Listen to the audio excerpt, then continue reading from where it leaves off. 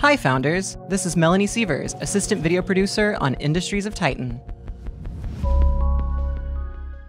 This update, we're laying the groundwork for progression between playthroughs, new Rebel ship layouts, 2 new weather types, and more. Let's take a look.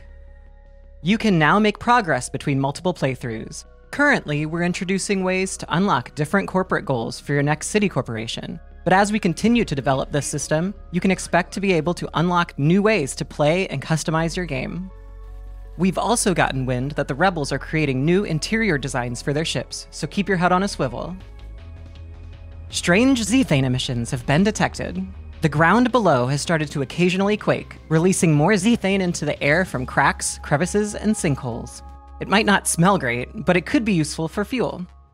Also, a heavy fog can be seen rolling through the ruins on Titan, decreasing visibility and reducing turret range.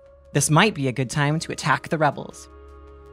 These exciting new updates, as well as the usual bug fixes and optimizations, will arrive for all players on Titan Tuesday, February 1st, 2022.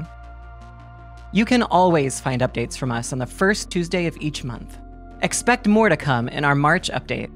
We'll be adding an absolute inferno for Founders to manage. See you next time, Founders.